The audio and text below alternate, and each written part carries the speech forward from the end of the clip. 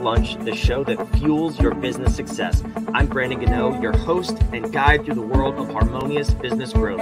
Today, we're unlocking powerful strategies with industry experts to help your business thrive. If you're a business owner, entrepreneur, or executive, you are in the right place. Join me and our incredible guests today on the journey to clarity, growth, and success. It is time to revolutionize your approach to business. Let's dive in with another episode of Harmonious at Lunch. Welcome back. We got some more bite-sized business advice for you. And we're talking about an important topic, payroll. If you have employees, you must pay them legally. And that's always a good practice too. So we definitely want to encourage that here on this show. But we want to tell you about how to do it the right way and, maybe some pitfalls to avoid, some common questions we all may have. I know I went through this journey back in my last business when I was just starting. I hired my first employee and I was like, I know I have to pay them. How do I pay them? We're going to unpack all of that today, wherever you are in your business building journey. And we have a special guest with us today. I have the CEO, founder, and self-proclaimed chief cook and bottle washer of GetPayroll, and that is Charles Reed. So before we go any further, Charles, welcome to the show. Thanks for being here. Brandon, thanks for having me. It's a pleasure to be with you. I'm excited for this conversation because there is a lot of confusion around this aspect of growing a business. And that's, some people decide to just pay their employees using some third-party company. Some people outsource it. Some people figure out how to do it on their own. There's so many questions around payroll. And then there's the taxes and the government piece to it.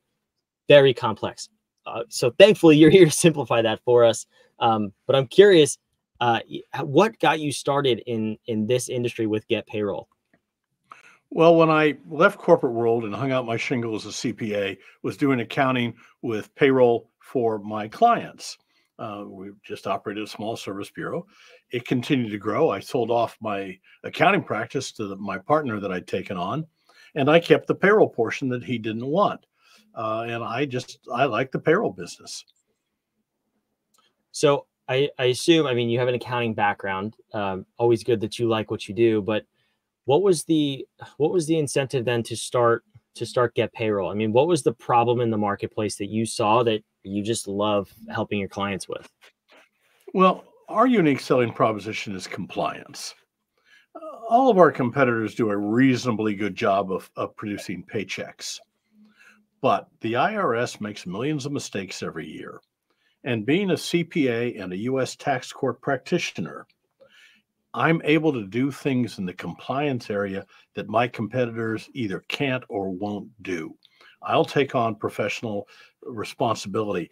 I take a 2848, a limited power of attorney, from every client. This allows me to advocate for them with the Internal Revenue Service, not just send information. So when the IRS screws up or the client screws up, I get in there and fix it. The IRS in 2019, before COVID, issued $13 billion in employment tax penalties. We abate almost all the penalties that our clients get hit with because in most cases they're wrong. And in other cases, the IRS is overreaching. For your listeners, the IRS cannot penalize you for a simple mistake. They can only penalize you for gross negligence. Now, of course, they can get the taxes and the interest, but they can't get penalties unless you're gross negligent. Of course, the IRS wants to say everything is gross negligence. So if you have an advocate like us to fight the IRS and to appeal these things and knows how to deal with the IRS and all their regulations and all the laws, up to and including taking clients' case to tax court for them, if you can't do that, you're going to lose. Yeah, and it's a scary position to be in, right? Like you're fighting the IRS. You probably an organization you don't want to go up against if you're uneducated or by yourself. So I'm curious, what are some of these things? Because this is a new conversation for me. I'm not aware of all the compliance. I don't do payroll. That's not my thing. But what are we talking about when you say compliance in terms of payroll?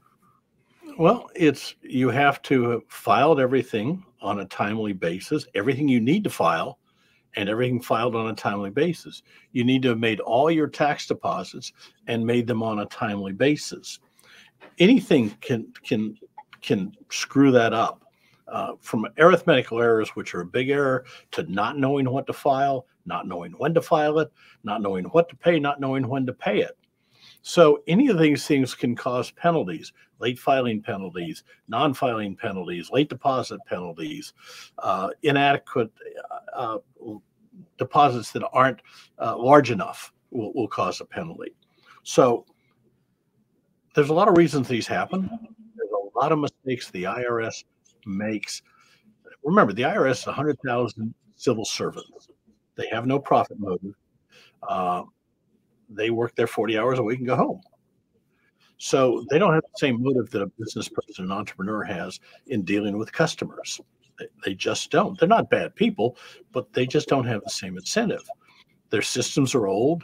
Their budget is limited. Their training is poor in many cases. And so errors happen. Some of the software they're using and hardware goes back to the 1960s and is terribly obsolete. So when these errors happen, if you don't know how to handle them, we had a case. It took 9 years to solve. A client had mistakenly, when he sent in his 1099s, had it only sent in for the management, not for the workers. They notified him a while later. He sent them all in, and there was no tax due. They penalized him $80,000, $100 per 1099, and then interest and penalties on top of that. And we fought that and appealed it and appealed it and appealed it, got it all the way up to the district guys, and he wouldn't return my call. So I called the deputy chief of appeals in DC, who he worked for, and said, "Shelley, I can't get a hold of this guy. He works for you." She said, I'll have him call you. He called me that afternoon, and we talked through the thing. We put it in another appeals office, and 3 months later, my client got a $400 refund instead of a $95,000 bill. It took 9 years. That's crazy to do that. Okay, through numerous steps. I had a client who had got 2 W-2s, and we took it to tax court because the IRS said, "Tough, just pay the taxes on all that income that you really didn't make." So we took it to tax court for our client. It went to docketed appeals after the petition was filed. The district counsel called me up. I explained the situation. He said, oh, never mind. It all went away. But you've got to file that petition. You got to know what to do, and you got to know what to say when the district counsel calls. That's the IRS attorney. So these are things we do, and we do very well. Yeah, I haven't heard any stories like that. I'm sure they're out there and you deal with them every single day, but that stuff's scary when you're running a business. Like this is the stuff where you want to avoid, you don't want to enter this situation if possible. And then if you do, you want to have someone on your side to fight it for you. And who knows what to say, when to say, like you said. So I'm curious though, because as you're saying this stuff, I've never heard any of it. Which scares me because I've only used payroll companies. Like, I mean, I've used all the big players, if you will, like QuickBooks, ADP, Gusto. I mean, that's your competition, I would assume. Are these companies doing that stuff? No. If you call up your ADP rep and want to talk to a CPA, they'll tell you to call your own CPA. And if your own CPA was a payroll tax expert, he'd be doing your payroll already. So you're presenting him with a problem he's not aware of and doesn't know how to handle. He's not an expert at it. That's what we do. That's why I became a U.S. tax court practitioner, so I could take my clients' cases to tax court if need be. But I'm a CPA, and our competitors won't take a 2848. They cannot advocate for you with the Internal Revenue Service because they don't want the professional liability. I can't say that I blame them, but that's not how we operate. We take professional responsibility for what we do for our clients and solve their problems. Yeah, I mean, that makes a lot of sense, obviously. The other thing that comes to mind is those companies are obviously, they're out for numbers, right? They want more clients, and that's really all they care about. Do you have a sweet spot of business owner you work with in terms of maybe revenue, employees, stuff like that? Yeah, actually, we go after the under 20 employee market. Hmm. We handle all sizes of businesses. Don't misunderstand. We have clients that are in the hundreds of employees, but first of all, anything over 100 is very difficult because our competitors are frankly whores in the marketplace and will do whatever it takes to get the business. And I don't want to compete on that basis. That makes me very uncomfortable professionally to act like that. So our sweet spot is really the 20 employee and under market, which is 95% of all U.S. businesses. Yeah. Our competitors can have the other 5%. We'll just take that 95%. Thank you very much. Yeah, and quite honestly, I mean, at that size, that's probably where you're going to cross the line of internal payroll, like an internal accounting department and stuff like that, right? Above 20? Somewhere, no, really about 500 employees, a company needs to take it in-house. Okay. At 20 though, you're having somebody else other than the boss do it. Definitely. 5 people, the boss is still doing payroll. At 10 or 12, he's got Sally's doing it now. Okay.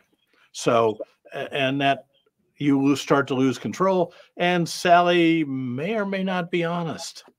You would be amazed at how many companies get cheated because their payroll person starts pocketing the payroll taxes and they don't find out about it for several years.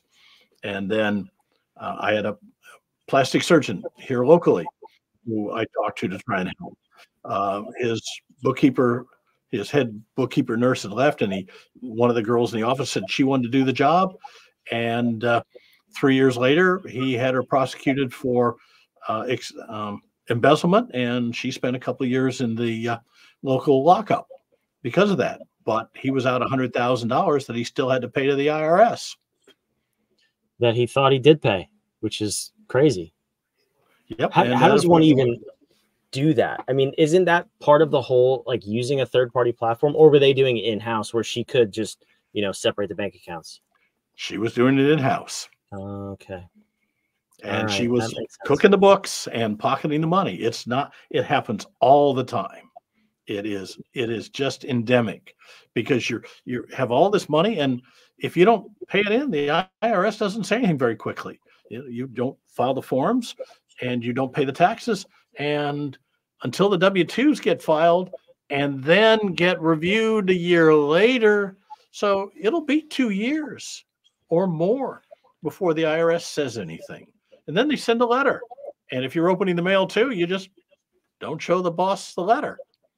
And now it gets worse and worse and worse. And somewhere around 3-4 years, an IRS revenue officer will come knocking on the door. Or the plastic surgeon, they seized his retirement account. That's brutal. Yeah, I can't even imagine that situation. And that's, if nothing else, a sales pitch to use a company like yours, because you don't want that live. I can't even imagine being in this situation. I really can't. Like, that would, I don't know what I would do.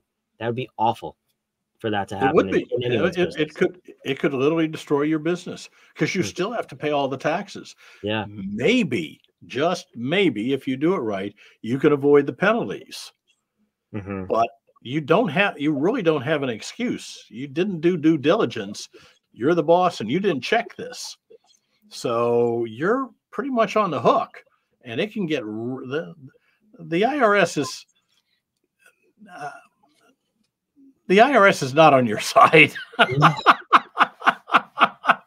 No, they're not. Not a fun organization to mess with. I've been there, and that's not a battle you want to fight. So, yeah, good advice there. So I'm curious, when you're either taking on a new client or you're just starting to work with them, what are some of the things that they're surprised to learn about payroll? Maybe they've been doing something wrong or they've overlooked something. What are the commonalities there?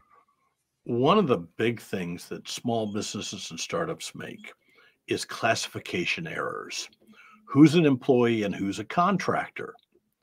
There's all kinds of advantages to having independent contractors. You don't have to file anything. You don't have to make deposits. You just write them a check and go on about your business. At the end of the year, if you think about it, you send in a 1099. Well, that's not a choice you get to make, nor does your worker get to make that choice. There's a whole body of law which changes.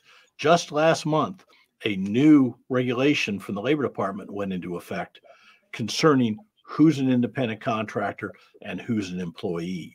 And if you don't understand that, you can find yourself a year or two down the line with a huge problem when they come in and said, well, this person's really an employee.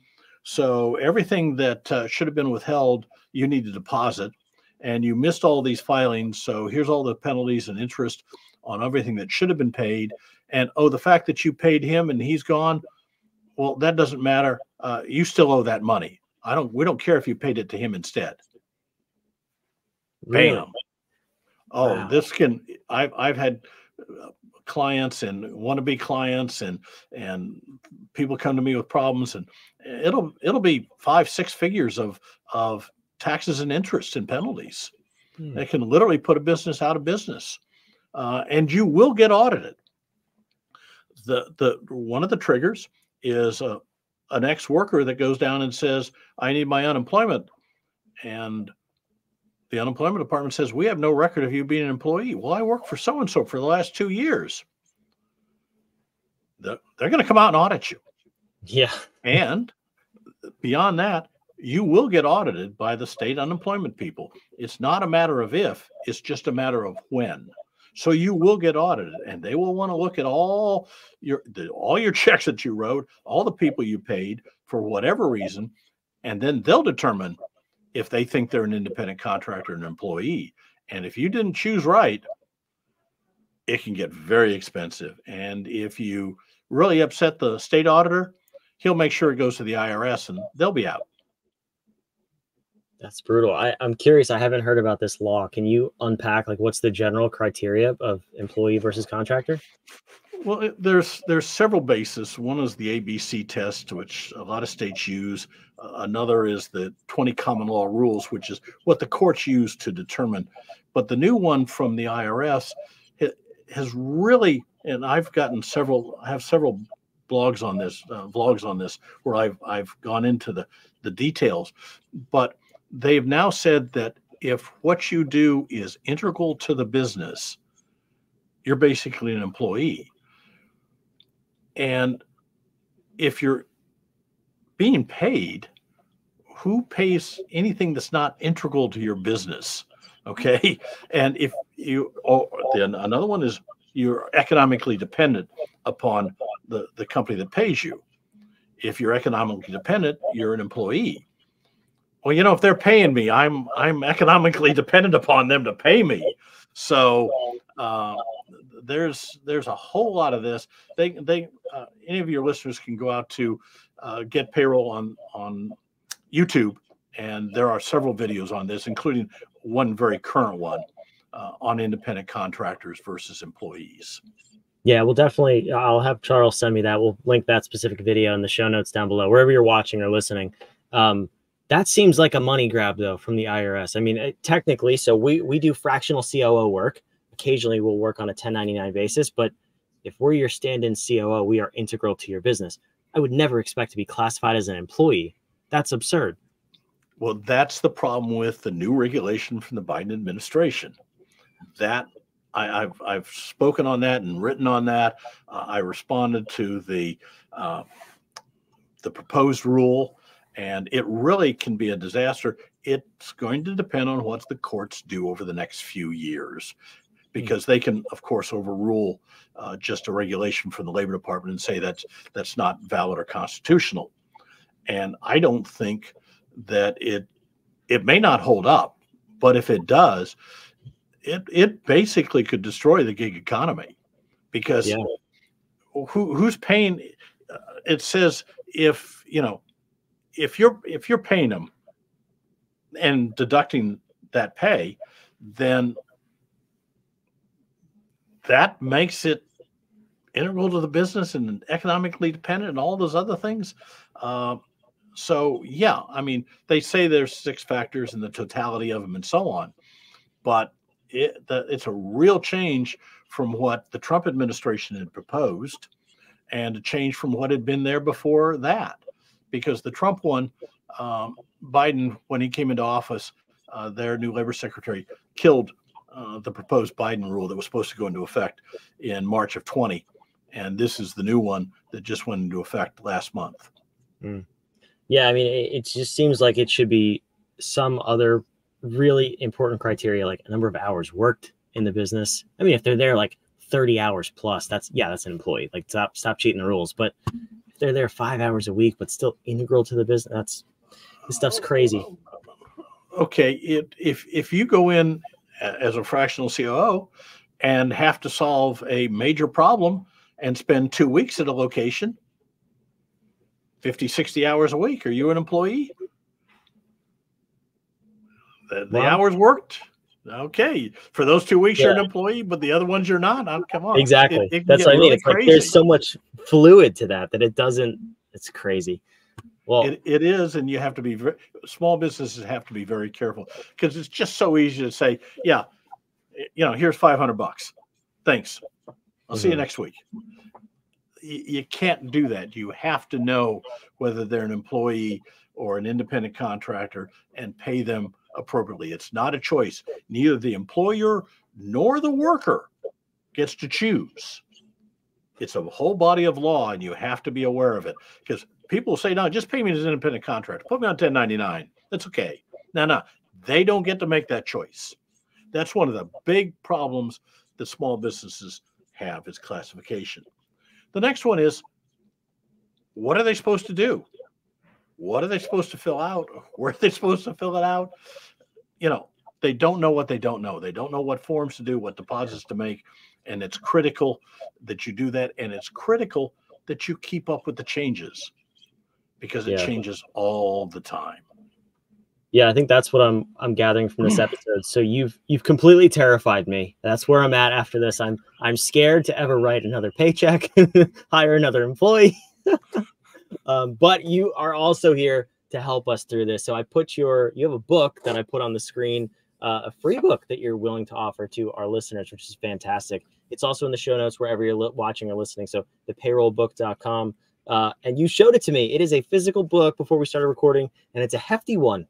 300 pages about how to use payroll to grow your business, also do it the right way. So Charles, it's a reference book. It'll also, if you have insomnia, just keep it on your nightstand. It'll put you to sleep pretty quick. I love it. Quite the sales pitch for the book. If you want to learn more about Charles and GetPayroll, you can go to getpayroll.com. Charles, I am scared. I'm not lying to you, but this is an insightful episode because now at least I know how the questions to ask. And I know what to be prepared for. And I hope the listeners do too. So I really appreciate you coming on and sharing just a little bit of your vast wisdom in this area. My pleasure.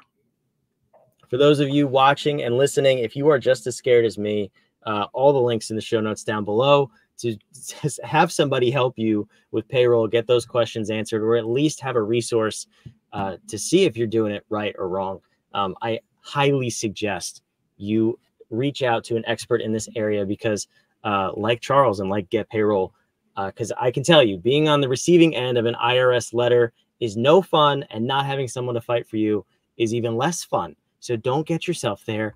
Make sure you do it the right way and don't get caught in a pickle that you really don't know how to solve and owe yourself a lot of money. So wherever you are, make sure you subscribe. We love having you as a listener, and we'll be back tomorrow on another episode of Harmonious at Lunch. See you then.